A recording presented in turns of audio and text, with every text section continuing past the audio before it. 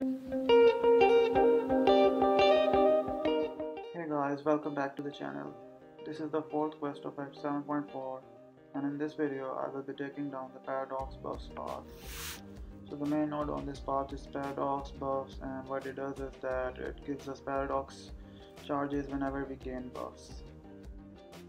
To lose a Paradox charge we need to knock down the defender, and the benefit that we get from having Paradox charges is that for each Paradox charge that we have, our special attack damage is increased by 30%. So once we have stacked a few of these Paradox charges and a decent number of them, then our special attacks will hit extremely hard. Now if we have less than 3 Paradox charges, then the defender has increased combat power rate, and once we have 3 or more Paradox charges, then this increased combat power rate is reduced and completely removed. So it's important to have at least 3 Paradox charges.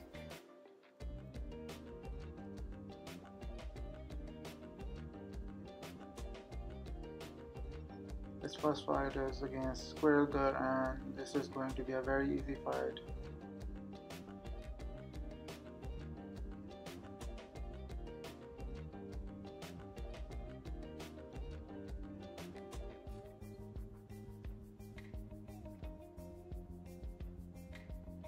Now usually I take my 6-star Nick Fury to this quest, but on this occasion I am using a 5-star version because my 6-star Nick Fury is stuck in attack phase of Alliance War.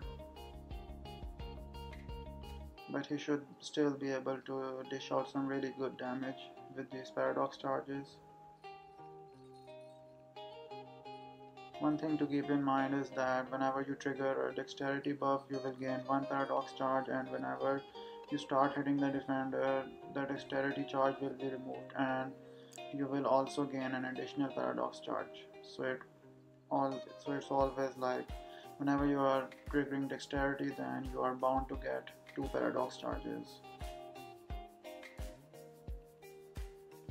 But as you can see, Nick Fury is dealing a lot of damage and his specials are hitting extremely hard.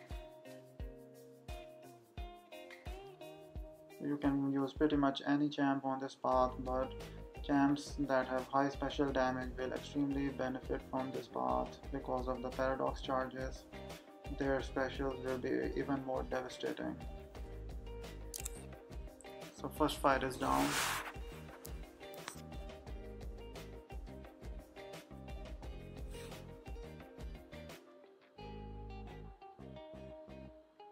Next up we have a Spider Ham.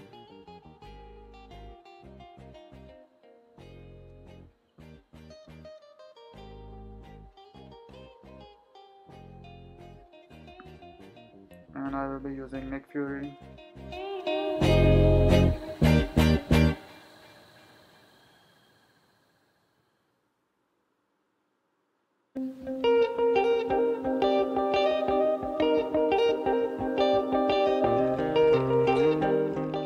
I just took a lot of burst damage from the Paradox detonation because I got 12 Paradox charges, and once you get 12 Paradox charges, all of them get removed and you take a big burst of damage.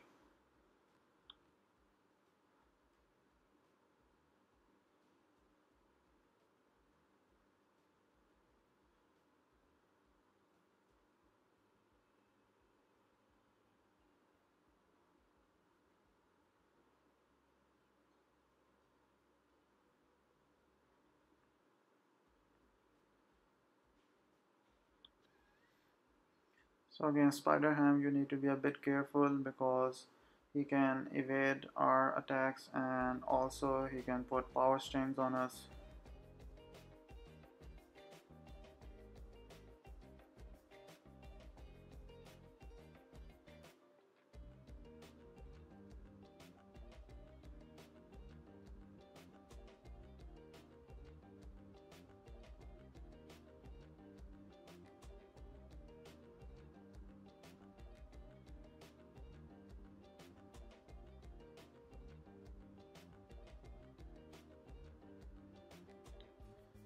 So yeah, that evade was messing me up quite bad, so I had to throw a special one. Now that I have 9 tactical charges, so he cannot evade anymore.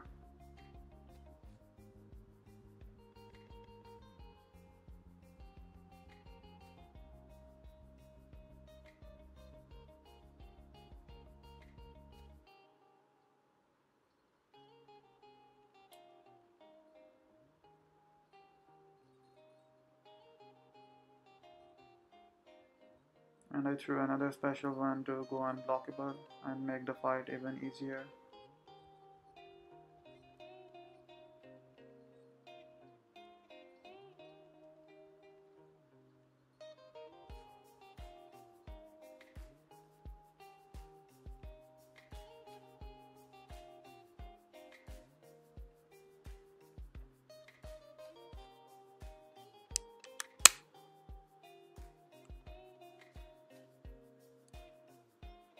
And finally the spider ham is down as well. That was a bit of a rough fight, but in no time I was in any real danger of losing this because Nick Fury is such a beast even as a 5-star.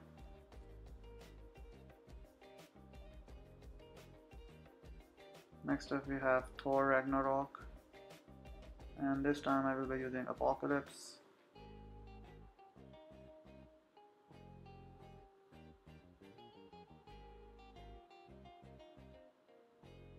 Apocalypse is a great option for this path as well because his specials on their own hit very hard, and once you have stacked a decent number of paradox charges, then his specials will become so lethal and they will hit a lot harder than they normally do.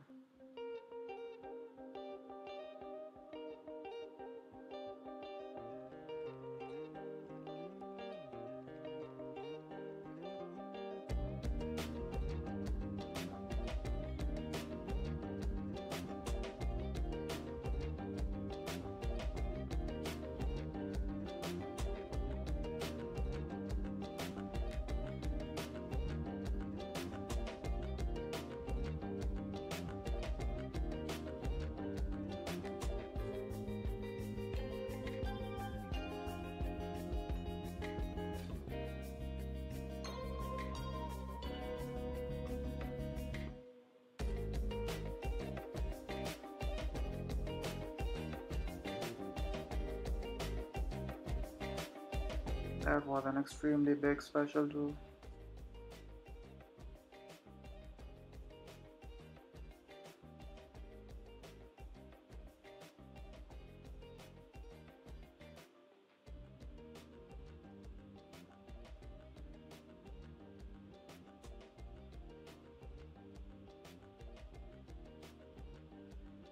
And the fight is over extremely easy with Apocalypse.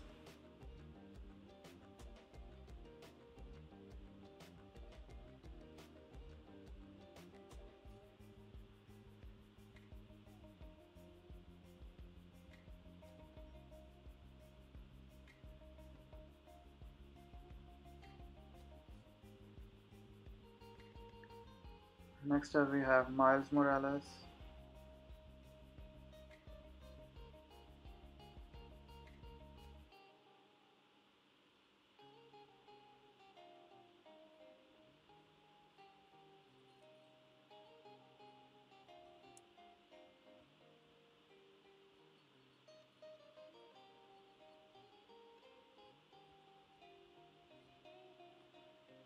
I already had 11 paradox charges, so I had to knock him down just to be safe.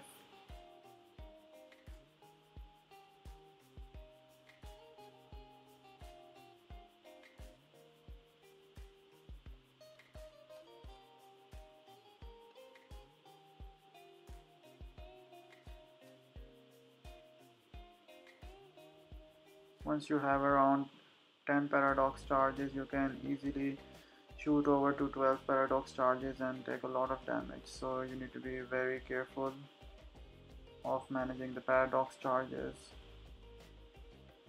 So yeah, Nick Fury is dead as I failed to evade his special one from Miles Morales properly, but it's no big deal.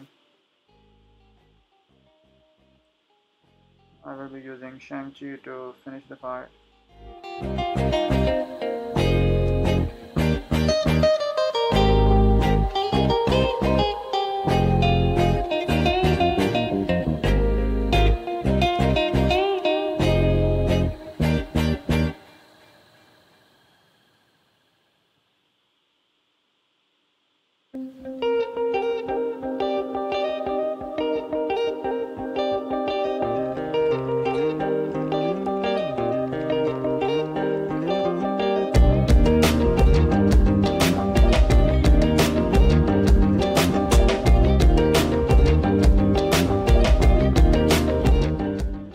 Miles is dead.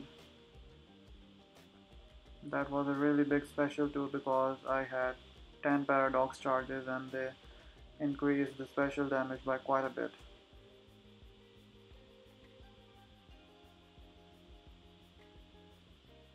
Yes, since Shang-Chi has a lot of big special damage on his special too, so he's also a pretty decent option for this path. Although you have to manage the paradox charges much more carefully because he gets his precision buffs as well whenever he is able to do his wushu strikes or whatever they are called.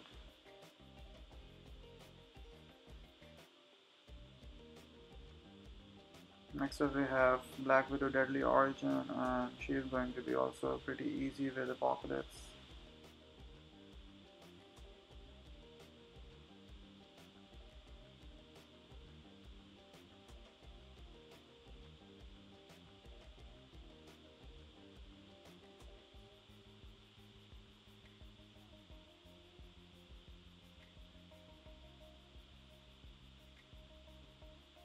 I failed to reparry there, so I took a bit of combo.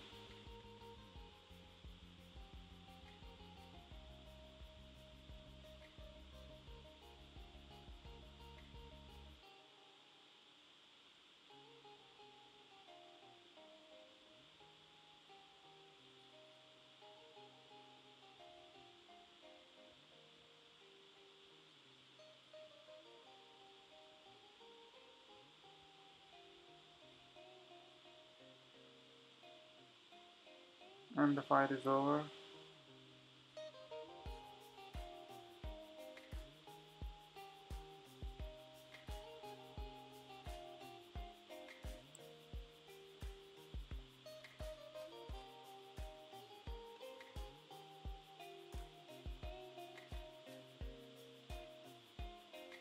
And next up we have Heimdall. I will be using Doctor Doom against him.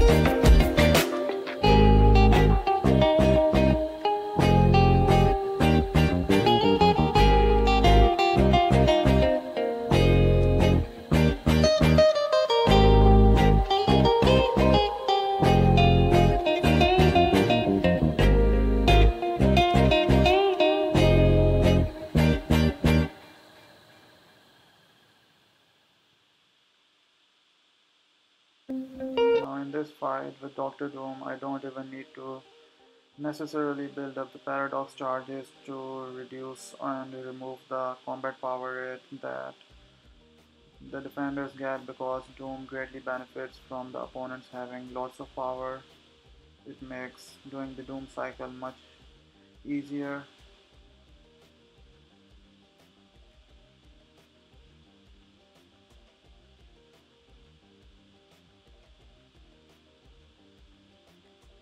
And since in Doom cycle there are a lot of knocking downs involved in face of slapping with the Doom heavies and the special ones and special 3, so it's not even worth building up the paradox charges.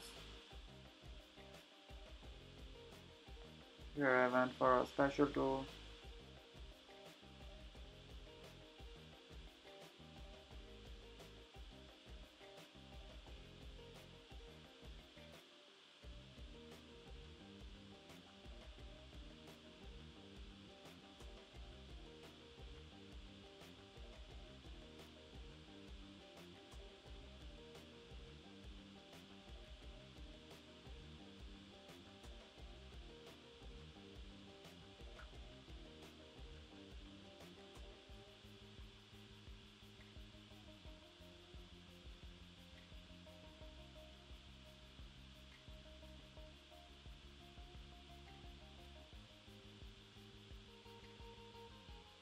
So with 7 paradox charges, that was a really big special too.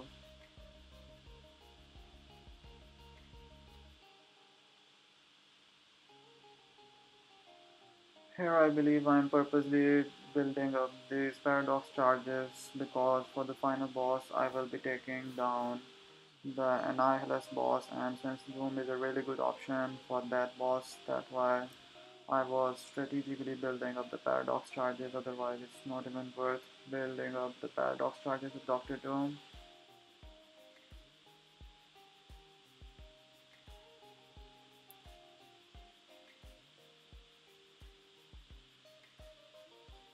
And now I will be taking down this Annihilus boss.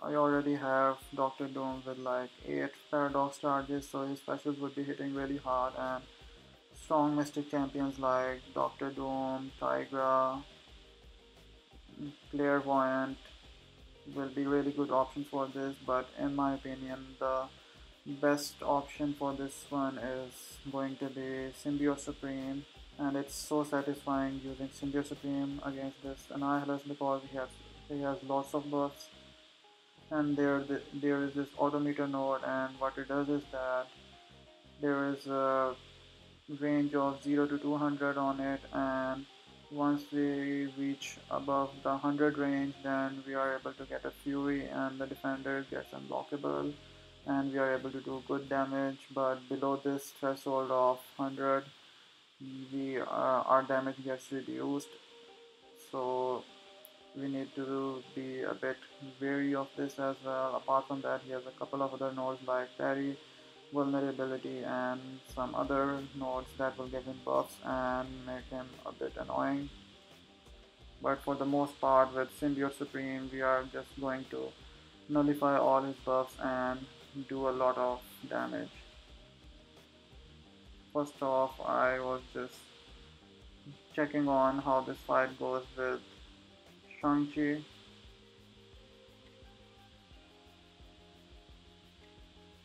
But as you can see, it's not going that well because my odometer is already above 100, so it means that Annihilus will be passively unblockable.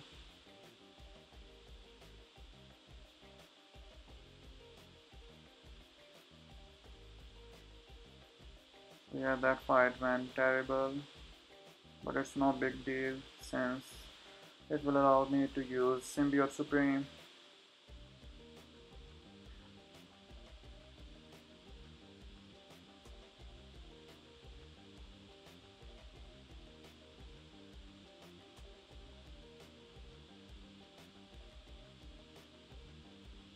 Symbiote Supreme is just so satisfying and fun to use when he's facing defenders with lots of buffs. At the start of the fight, Symbiote Supreme will be able to nullify the control rod that Annihilus has, which makes him unstoppable and a bit more annoying and hard to parry. But in this case, since that control rod has already been nullified, so I can easily parry this Annihilus without any worries. So yeah, this fight is extremely easy with Symbiote Supreme. I just need to reach to my special tree, and afterwards the fight will be basically over.